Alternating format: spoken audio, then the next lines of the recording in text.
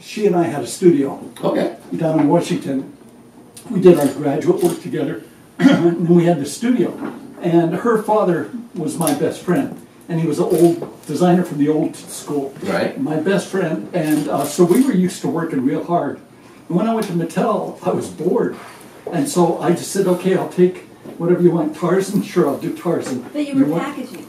Yeah, I was supposed to just do packaging. Oh, wow. It was boring, you know, and I'd been trained at Art Center, so I could do all of it, and I'd worked in a foundry, so I knew I'd do the casting. Right, okay. So that helps. Big time. Everything's about that makes total sense now. Yeah, yeah. But when I got there, I was bored, so I was just getting ready to leave. I would go to work, and they had all this talent in this bullpen, 50, 60 people. Wow. And all this talent, and they weren't using it. And I'd tell her all the time, I'd say, they've got great people there, but you just wait to hear from things out of meetings and stuff like that. Right. And so you're sitting there going, well, yeah, but I'm ready to go now. Come on, let's go, let's go. And they're saying, no, we wait. You have to wait to hear from management. You have to wait to hear from marketing. So finally, I just started drawing my own stuff. It was the same stuff I'd been working on as a kid. Wow. And they came by and they saw it. And then they didn't have anything, and Kenner came out with the first Star Wars. So the vice president, well, President Mattel, he said, what do you got? Well, the prelim guys, I wasn't a prelim guy, I was just a development guy. So when they came down, they'd start taking my drawings off my cubicle wall. And my boss, a little feisty guy named Joe Platt, he said, if you take his stuff, he goes with it. And they all went, no, not necessarily. And he said, yeah. He said, if you take his stuff, he goes with it.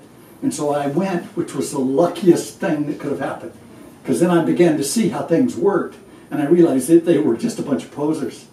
And so, you know, it was like life. It was like everyday life that all of us have gone through. Right. You look at somebody and you go, there's nothing going on there. They're not really doing anything. They're just all sitting around collecting the money and kicking back. And the people I worked with, I have nothing but respect for. But the people that were the so-called management were, in my opinion, they were just filling space. You know? Right. If I said, no, which is pretty funny because then you became management, and then you were then I became later on I was vice president, so then I were them, you know. But I never sat in an office. In fact, it wasn't long after they took my drawing board out of my office. Then I had a vice president's office. I heard about that. They took your table out of your office. Like literally took it out of your office. Yeah, I called. They said vice presidents don't draw. Yeah, I called the CEO of the company. I said, Jill, what are you doing? And she says, we don't pay senior vice presidents to draw. And I said, well, that's where every idea I've got from. It comes from. That's how I even talk in meetings and stuff. I just draw all the time. Right. And they said, well, that's not what we like. What kind of, by the way, what kind of tie are you wearing today? What are you dressing like today? Oh man, so many inner things happening in there. Wow. And see this right here? Uh-huh. That was, the Battle Cat started with Tarzan. And Tarzan was an 8 1/4 inch figure. Oh, really? And Battle Cat was with him, but I'd done the Tarzan line. And so I kept the cat because it looked pretty well sculpted to me. Of course, but, yeah. But it was just a slug. Not that that's not good, but for toys you usually need some play time. Yeah. So when Tony and I did the first He-Man, we attached all of the joints with little eyelets and rubber bands to see how it would fit on stuff. Wow, that's awesome. And so when we put it on the Battle Cat, it fell off because its legs wouldn't go out far enough. Right. And we couldn't go any bigger. So what we did is I did the armor, which did two things: added play pattern to the cat, but also made it to where this belly that comes up like this, then it would fit in his groinal region, you might say. Wow. That's so crazy. I love that. Yeah, the color pattern is just like, I just remember being a kid and getting that, and it was like the most amazing toy. I mean, just good. Thank you. It was all of them. Everything. Skeletor is like one of my favorite characters ever created. So Skeletor started by me getting the shit scared out of me. Really? In the Long Beach Pike. I was about what? Do you remember the Long Beach Pike? You know what the Long Beach Pike was? No, It was a real sleazy carnival thing where all the sailors... By the Queen Mary. Oh, really? The Queen Mary. And, Okay. and when the sailors would get leave, that's where they'd go to get tattoos and all that stuff. They had that Sailor Jerry stuff. Oh, okay. Yeah, all the traditional stuff. Yeah, the great stuff. And it was scary, they would chase too. us out of there because they didn't want us hanging around the tattoo shops. But they had a big double Ferris wheel and the Cyclone Racer, which was that was a scary thing. It was a big It was big, but it was real sleazy. Right. And so I went down there, and my father took me to a place called the Funhouse. All of his kids, yeah.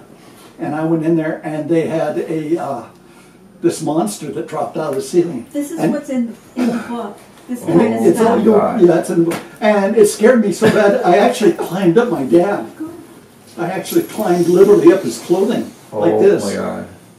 And my dad didn't like anything that wasn't very macho. So he kept taking me through it. And this guy would drop down, loud horns, lights flashing on and it scared to death. And finally I said, wait. It's a body that falls down. It's a guy. Yeah, totally. I didn't know exactly what you're talking about, yeah. And jingles around like this, and the laughs and big horns are going off. And I said to my dad, I said, it's real, Dad, it's real. And he said, no, it's not. It's just a dummy. And I said, no, I can see. I can see in his face. I can see where his mandible is, because I'd always been drawing. And I said, I can show you. It's real. And my dad said, well, you're going through again, so you have an opportunity to show me. And so that became my Skeletor. It was in the back of all my dreams, that shadow that's in the back of all your bad dreams. Yeah, that's and amazing. So it was there. Now at 75, I think I've conquered it, but I'm not sure. It wouldn't have dropped down there. I'm sure I wet my pants in the floor. Yeah, you probably wet. Yeah, I might do it anyway. Hey, tell them what it was, though. What? Tell them what it was. Oh, it was really a guy.